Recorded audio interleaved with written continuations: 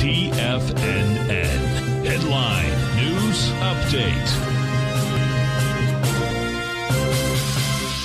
Good afternoon, folks. This is Steve Rhodes coming to you live from the shores of very sunny Delray Beach, Florida. This is your 2 p.m. update. And currently, of all U.S. indices traded to the upside. The Dow's up 245.7%. S&P 8 tenths or 35 points. NASDAQ 1.5%.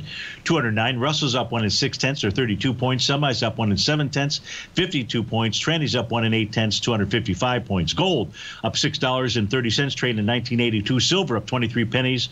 25.96 is the print there. Light sweet crude up 357, 104.16. Natural gas up 32 pennies, and the 30-year Treasury up 23 ticks, trade out at 143.05. Let's go take a look at our 8-panel indices set of charts out here. Momentarily in the upper left-hand corner, you'll see the Dow Jones Industrials. What you'll see here is a valid TD9 count pattern that will complete today. The question is, can price take out that oscillator and change line?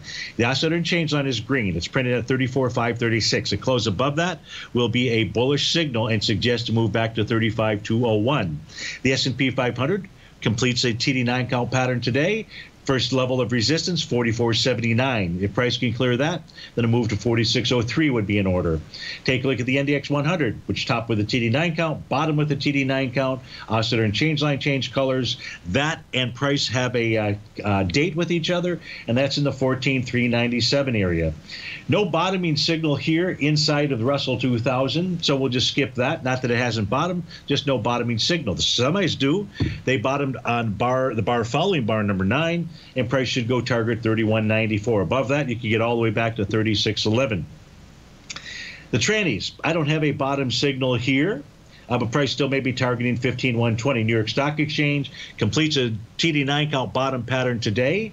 Price should go target 16,631.